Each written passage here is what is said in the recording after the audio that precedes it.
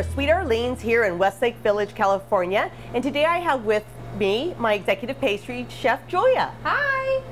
Joya and I are here to show you how to make bride and groom cupcakes. Bride and groom cupcakes are great for weddings, anniversaries, maybe a new engagement you want to bring over to a friend, a little surprise. So very, very simple and fun to make at home. We start first with 2 cupcakes that are going to be iced with vanilla buttercream. Right here. All right. And let's start with the bride first. Excellent. So you start off with a very thin piece of fondant. It doesn't need to be anything fancy. You just want to always roll from the middle towards the edges. Once it's even, about this thickness of a tortilla, you're going to get a heart-shaped cookie cutter. One that's going to take up about a little more than half of the cupcake. About a half of the cupcake. Cut the whole heart. And then you're going to discard this over there. Well, but it has a point at the end. What are we going to do for that point? With this point down here, you're going to get a circle cutter that's about the size of the cupcake you're working with. There's all different size cupcakes. So make sure it's accurate. And then you're just going to, with the point on the end, just give it a little cut. Just get rid of that. Okay. And you have your bodice. Okay, well great. Well, I like little shimmery bodices and dresses on my wedding cupcakes, so can we add a little pearlescence to that? Absolutely, and that's a very popular trend, using this pearl dust.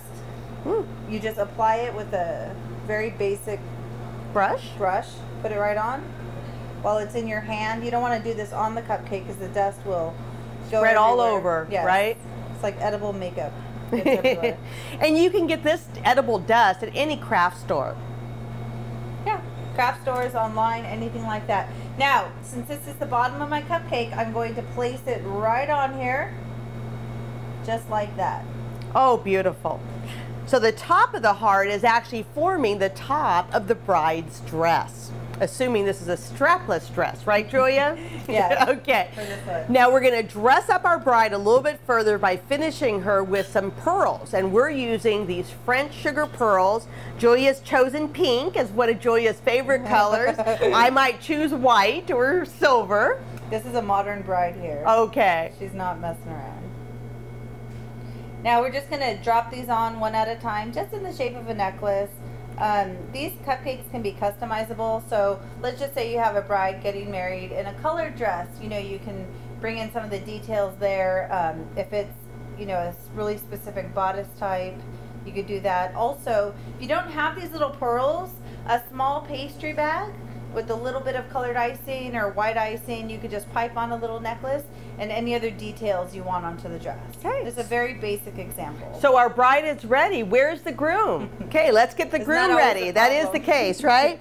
So with our groom, we're going to start with either a chocolate fudge icing or a icing that's colored with black coloring. Okay, so we want a very dark tuxedo-like color, or actually you can choose any color tuxedo you'd like. We've chosen chocolate fudge here today. Go ahead and we'll start with a big V in the middle of the cupcake. And once Julia gets the V done, she's going to fill in the bottom half of the V to create the tux. Oh, it's beautiful, Julia. Now, to avoid these little lines, you just get a little offset spatula, give it one little swipe. Perfect. Okay, let's now start to dress our groom with our bow tie. You can use either the same fudge you just used, or in this case, Julia has some black dyed buttercream. She's going to pipe on the bow, and then we're going to finish the tuxedo with those same French pearls. Maybe not pink, Julia, so let's maybe use white buttons for the tuxedo. Excellent. And again, as Julia mentioned before, you can either use your French sugar pearls for decorating, or just use a piping bag with some colored icing will work just fine. Very fine tip. So Julia and I thank you today for joining us on how to make bride and groom cupcakes. Thank you.